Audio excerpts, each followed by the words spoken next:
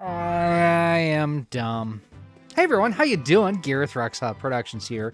So I have talked in the past about how I have subscribed to a service called Video Games Monthly. You can see the signage behind me here. It is a video game service that drop ships right to your door 3, 4, 5, or 10 retro video games right to your doorstep. And it's not a rental service. You get to keep these things. These are your games to keep. And they have games for systems all the way back from like the Atari 2600, the ColecoVision, the Intellivision, upwards to things for like the PS4 and the Xbox One. Now, I talked in our video last month, which you can check out right up there, how I was going to go ahead and take a break for a few months. We're getting ready for convention season. Don't really have a whole lot of time with spring and summer coming up, and I was going to take a break. Guess what someone forgot to cancel? Yeah.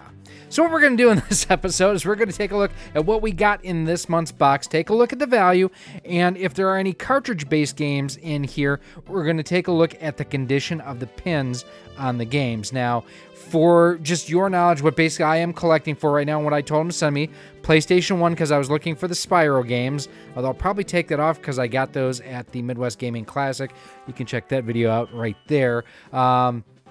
So I do have the Famicom on there. I believe I have the Super Famicom and Super NES, and the Wii U, I think, are the games that or the systems I have games on here for. So let's go ahead. Let's take a look and see what we got and see if we got good value for what we had. So the way that we normally do this is we do a blind draw, and I've got the light box and everything set up. We're not going to do the light box yet. If there are any cartridges, we'll do the light box for that. So let's take a look and see what we have. Now, I have not looked inside the box as of yet. In fact, I'm going to position it this way so you all get to see the box first. And I feel some bubble wrap in here. What the heck is this? It's a Yoshi clapper. Sounds like my prom night. Okay. Let's see. Do we have cards? Feels like a couple cards we have. So there is a Video Games Monthly card. And what this basically tells you to do is it reminds you to update your library each and every month. That way, if you do get other games, like say you go flea marketing or you go to conventions or you just buy games at retro video game stores, it's a reminder for you to go ahead and update your library. That way you don't get duplicates. I've had that happen when I am dumb. Don't forget to cancel my service, but also when I forget to update my library. Also, they have on here, if you do go ahead and get a box from them and you post it to any of their social media pages and tag them in it, it enters you to win a free 3-up box from them. And I've mentioned this in the past. So this is a 2-up. This means I normally pay for the, what is it here, $34.99 a month to get 3 games. This tells me that I've got 5 games in here. This also tells me the games that I have in here probably very low value. So let's take a look at what we have. We've got, we do have some cartridge-based games in here. And feels like some disc-based games. So we'll go with the disc first. Let's see the first one here. SpongeBob SquarePants Super Sponge. I know nothing about this. Let's take a look here too. It is, so it's got the slip sheet on here. It does have the disc, so it is complete. Disc is in okay shape, but could probably use some polishing on it. I'll end up taking this to Live Action Games, local store here in Champaign, Illinois, to go ahead and get that cleaned. Okay, not excited about that one.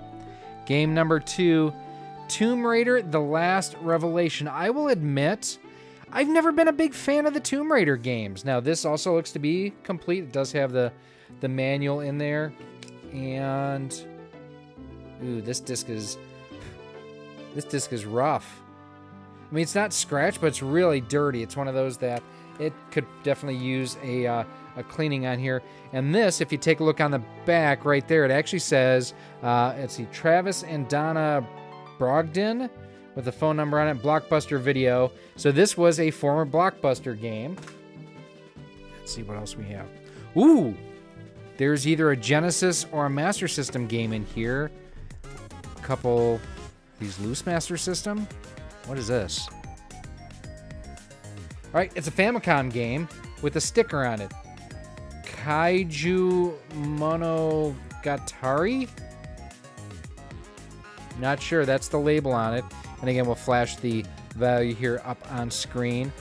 This is one of those where to open up a Famicom cartridge, do I have it here? I don't have it handy. You actually need like a clamp to squeeze the cartridge because it's a pressure fit on here. I don't know that I'm going to open this up, but we are definitely going to clean that one out. Interesting that I had a label on there. This also feels like, yep, that's a Famicom. Okay. We did not get this here in the States. This is the Goonies. We got Goonies 2. They had Goonies 2 in Japan, but this is the original Goonies game. I've never played it. Now, one thing of note here too, if you take a look down here, there's a little number. This one says RC809. If you are shopping for import games, what you can do is type that number into Google. There are databases out there that'll tell you what the game is, and I bet you that's why they put the little note on here too, is the fact that I am not seeing any number on here. 1988 birthday Namco Limited, but that's all that's showing on here. So, all right, not a total loss. Something at least I'd like to check out. Let's see. There's something else. Or is that's the tab to the? Oh, this has got a tab on the case. So let's take a look here. So this is Master System. This is marksman shooting and trap shooting, which means I would need the light phaser, which means this game is completely useless to me. Nice case, though. I may transplant some of my other games into that case. Oh! So, game, and it does have the poster. And I'm going to just set that there for a second, as I want to just verify. Yeah, there's nothing else. Nothing else in the box, so let's take a look here. It does have the poster, which I may pull out of this to complete another game that doesn't have the poster. So there's that guy there on the front. And that on the back. Very similar to like what Nintendo did with the Now You're Playing with Power, and then for the Super Nintendo Super Power ones. It does have the manual, and the manual looks to be in pretty crispy shape. I'm liking that. You know, not real many folds or anything. Setup and instructions, marksman shooting. Yeah, taking control right here. It's easy. Just pull the light phaser, or plug the light phaser. Don't have my glasses on. Plug the light phaser into port 1. So I don't have a light phaser. I don't have a CRT. I don't want a CRT. Never want to own another CRT. So this, to me, absolutely worthless, but we'll pop the values up on screen right now. Now let's take a look real quick. We're just going to throw the couple Famicom games in the light box and see the condition of the pins. Let's go. All right, so taking a look here, this is, again, Kaiju Monogatari. Yeah, let's go with that here. Yeah, I just want to take a second, too. I love the looks of the Famicom cartridges, and I've said that many times before. You know, even just the artwork that's on here looks sharp, looks pretty. I absolutely love it now. Looking in here, I can't really get a good look at the pins. So what we're going to do is what we do with all of our games that we get that's cartridge-based from anyone, not just Video Games Monthly, from anywhere where we get a cartridge game. And that is, I have 1-up cleaning card fluid here, basically just isopropyl alcohol. And then I actually have 2 different cleaning cards. I've got a larger one here, works great on NES and Genesis and Super NES cartridges. But I found for Famicom cartridges, the 1-up card mini tends to work well. This is basically designed for like Game Boy, Game Boy Advance, Game Boy Color. Also works great on Famicom games. So what I'm going to do here is put a little bit of this on the fluid side. And we are going to scrub that here. Now, I know a lot of people ask, can't you just use, ooh, that's really gross. We're probably going to use our other cleaner here in a second. Can't you just use a Q-tip on this or some kind of cotton swab? Short answer, absolutely can. The thing about a cotton swab or a Q-tip is the fact that it leaves lint and fuzz behind. This tends not to do that. So what we're going to do here, because yeah, I'm pulling off a lot of crud here, is I'm going to break up my other cleaner here, and this is called Bright Boy, and this is a metal polish. And I know in the past some people have used Brasso or other brass or metal cleaners. The thing with those is those are abrasives. Bright Boy is not. This is not an abrasive, says so right on the bottle itself. It does remove just the ever so slightest bit of material from the pins, but here's the thing. I've never had a game not work because I used Bright Boy on it. We found this back in the day for cleaning RC motors. And like we've put this through dyno tests just to check to make sure what it does for resistance and impedance, so on and so on and so forth. We found we got better electrical conductivity after using Bright Boy than just natural right out of the box for motors. So the way that we apply this is, and hopefully I don't spill any here in our photo booth, just put a little bit here on a cotton swab. And generally what it does is it attacks like carbon buildup and things along those lines.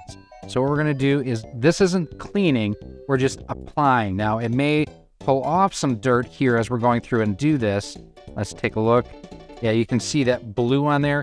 That's like oxidation and other gunk that is pulling off of that. So again, not cleaning, just applying. Wow, look how filthy that is. So we're going to set that one aside for now. So let's grab the Goonies while we actually let the Bright Boy kind of sink in on that one. I've still got fluid on here, and these pins look better, so we'll see here. Yeah, looks like I'm still pulling off a good amount of gunk on here. Even looking like, and I don't know if you can see it here, and I'm going to grab something I can point with. Change the brightness on the camera a little bit. There's a bunch of dirt and crap right here too, like externally on the cartridge. Same here on that side. So not really thrilled with the way that that cartridge looks externally either. We're actually going to grab some paper towels. With isopropyl alcohol, you can use it on the outside of plastics like this. I would just try to make sure you keep it away from the label because it will attack the adhesive that keeps the label on the cartridge. And literally all we're going to do is just kind of wipe that off there. Yeah, I mean, it's not much, but you can see it is getting some of the dirt off of there. I just want to keep that as far away from inside the system as possible. And we're going to do the same thing on this one, where we're going to just take a cotton swab. I'm going to apply a little bit of Bright Boy to it. And all we're going to do is we are going to apply it to the pins. I always do the top side first. You can kind of see that.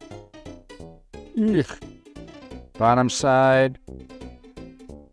And all we're doing, we're just applying. We're going to let that sit and soak for a little bit and let that clean. And you know, I had completely forgotten about the Master System game. This is the marksman shooting, trap shooting. And we're just going to open this up real quick while we're letting the Bright Boy dry on the other two games. Nice thing about this is the fact that Master System and a lot of Genesis games, Mega Drive games, are just Phillips head screws. Let's take a look at how this one looks. Not great, but not terrible. Taking a look at those pins there, definitely signs of wear and tear, but not the worst I've seen. This is one of those again. I'm not going to Bright Boy this one. This one I will go ahead and just clean, because in the end, my goal with this one, I'm just going to flip it. I am not going to hold on to this one. Now, if you've watched me do any of these video games monthly, unboxings and whatnot, where I've opened up a cartridge, one tip here you're going to hear me say yet again: when you are screwing screws back into a cartridge, back them out. You'll hear them kind of click into place before you start screwing them back in. That ensures that you are not cutting new threads and are instead threading into the existing threads. Thunked in, and there's that. So that cartridge overall, not too bad. And with this one, I'm going to just use the standard size one-up cleaning card. And with that again, a little bit of fluid on the fluid side. That side's okay. That side's a bit of a tight fit, but not too bad. And then just dry it off with the dry side, and that one's good to go. But now let's take a look at our other two games. And all we're going to do at this point is now we are removing the Bright Boy that we applied earlier. That's what we're trying to keep out of our system right there. That black gunk. Yeesh. That one was not pretty. And then we're going to grab Goonies and do the same thing with this one. That one's not as bad. But it still ain't good, I'll say that much. And that one didn't pull off as much stuff. Got a little bit there on the cartridge. You want to make sure you clean that off because you don't want excess Bright Boy getting into your system. And now what we're going to do is we're going to take the 1-up card and again clean up the pins because we don't want any of that residual Bright Boy getting in and gumming up our pins. And we'll hit this guy here again. Now, when I do the last kind of removal here of Bright Boy, you notice I'm kind of twisting the card a little bit just to make sure I'm getting everything towards the edge of the pins too. Just to make sure I'm getting everything off of there because, like I say, I really don't want Bright Boy getting in and gumming up the works on my system. All right, there we go. 2 clean Famicom cartridges. Let's wrap things up. All right, so let's take a look and see how we did this month. So marksman shooting and trap shooting, this is $11 CIB. In all these prices, I'm using the Game Eye app. If you're not familiar with it, I will have a link right up there where you can check out our live stream from when we were at the Midwest Gaming Classic, talking about how to go ahead and keep track of your collection. And then for Tomb Raider, The Last Revelation, this is worth $12 in its condition.